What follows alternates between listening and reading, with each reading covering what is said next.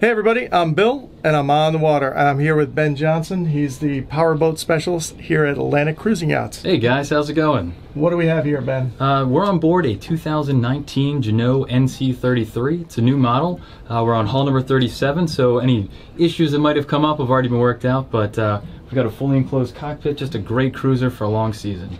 So tell me all about Jeanneau. Well, Jeanneau is a name that's been around for a long time. They've been manufacturing boats for about 60 years.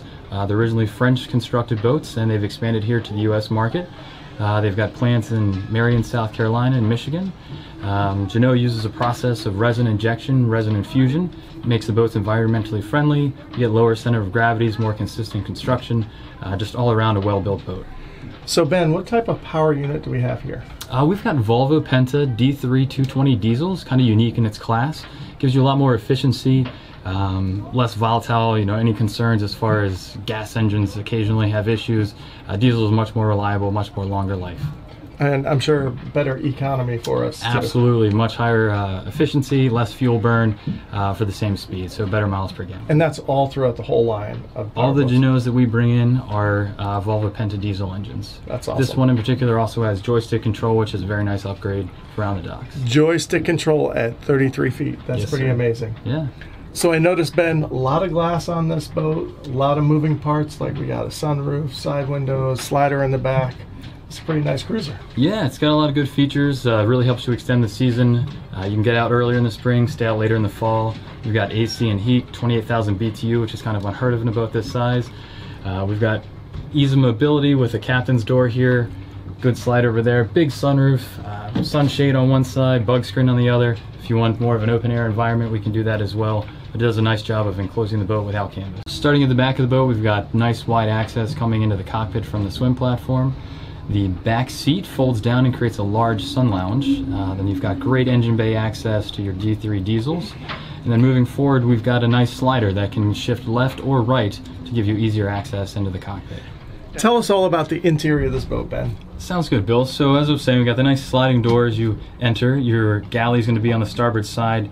You've got a twin burner stove, microwave, refrigerator, hand sink. It all actually covers with a fold-up countertop. We've got good storage overhead, storage down below for cutlery and miscellaneous items that you'd have in a kitchen. We've also got a nice table that's movable and expands and can go out to the aft cockpit area, kind of give you a nice dinner under the sun as you move into the evening. That's pretty awesome. And I noticed we have some changeable seats up here in the cockpit area. So our companion seat here on the port side, right now we have it configured to be facing forward, but it also lays down to face aft, give you nice L seating here in the cockpit. Now let me tell you all about the helm. We've got a nice Raymarine 9-inch GPS depth finder combo. We've got a wide array of gauges, compass, all your switches for different items on the boat. We've got Lenco trim tabs with LED indicators. We've got the Volvo Penta EVC package, so you can get all your fuel burn, RPM, different engine parameters. Likewise, we got the digital controls, start-stop switches, and of course the joystick, which is everybody's favorite feature these days. One other nice thing about the helm seat is your easy access to the starboard walkway. You've got a nice companion door that opens up, direct access to your midship cleat, nice high handrail here, keeps you well above and secure in the boat. So Ben, what does the NC33 below deck have to offer us? Forward, we've got a nice spacious stateroom, good storage underneath the berth. You've got your own AC unit, plenty of natural and indirect lighting, reading lamps as well. Just a nice comfortable place to call it a day. Got a nice spacious head as well? Yeah, with a separate shower wall actually, so you keep the vanity dry when you're showering, and yeah, nice lighting in there, good natural lighting, nice port window as well, so good ventilation and lighting inside the head too. And I noticed the guests get a little extra space in the aft cabin there. They do, yeah. That's pretty spacious. Yeah, you get full 6-foot headroom entering the aft cabin, a nice full-size berth, storage bench, and just lots of room down there, so kind of surprising for a 33-footer. So Ben, where's the best place to lounge on this boat in the sun? Well, if it's not the aft sun lounge, it's most likely the bow sun lounge.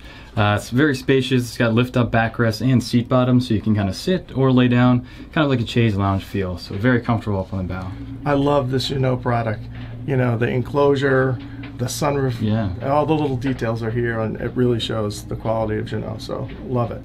If you want more information on this boat, I'm going to put the link for Jeanneau below. I'll also put the link for Atlantic Cruising Yachts, and if you want to get a hold of Ben, I'll put his email address in there as well. Great, thank you. So for Ben, I'm Bill, and we're on the water. Hey, I really hope you liked today's video. If you did, please subscribe to my channel so you can catch out all the news on boats, yachting, and lifestyle on the water.